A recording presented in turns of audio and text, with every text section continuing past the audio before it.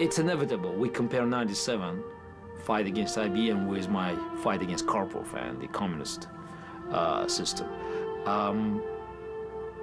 But in 85, in 84, 85, even prior to my match with Karpov, I had no illusions about the enemy I had to face. I had no illusions about the resolution to crush me at any price. The tragedy, the human tragedy you're looking at in 97, in May 97 in New York, was that I did not expect it at all. So that's was a real blow.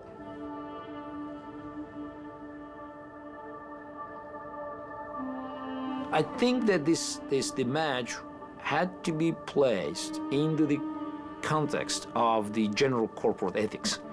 Before Enron collapse, this kind of behavior was widely accepted by the general public.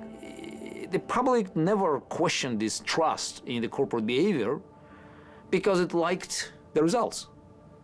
Now we recognized, we as a public, that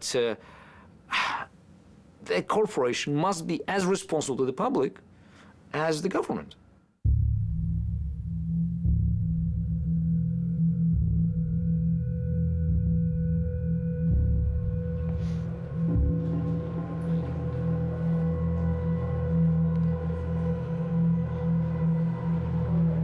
We're going to the machine room where Deep Blue has spent the last 5 years. Actually, Deep Blue is not wholly there. Deep Blue is actually 2 separate computers. One of them is now at the Smithsonian Museum in Washington, D.C. And the other one will be here, which we'll look at shortly.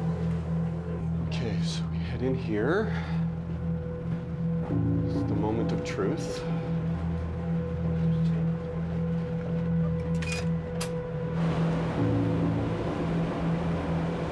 And right over here is Deep Blue.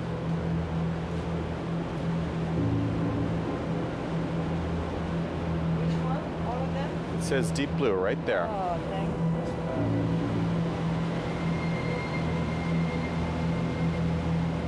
His brother used to live right there next to it. I have to have a key to open it.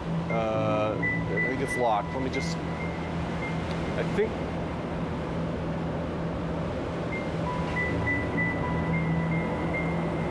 I don't think I could open this part. Around back.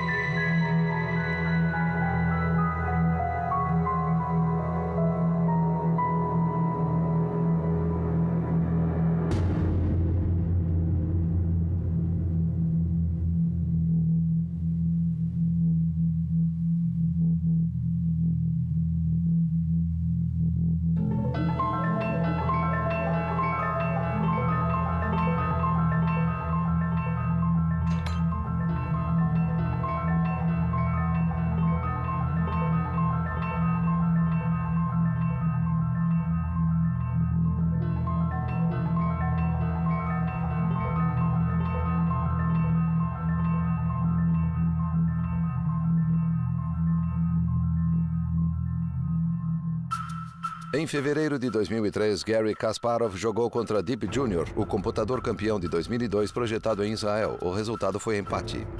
Mas Garry ainda é o maior jogador de xadrez que o mundo já viu.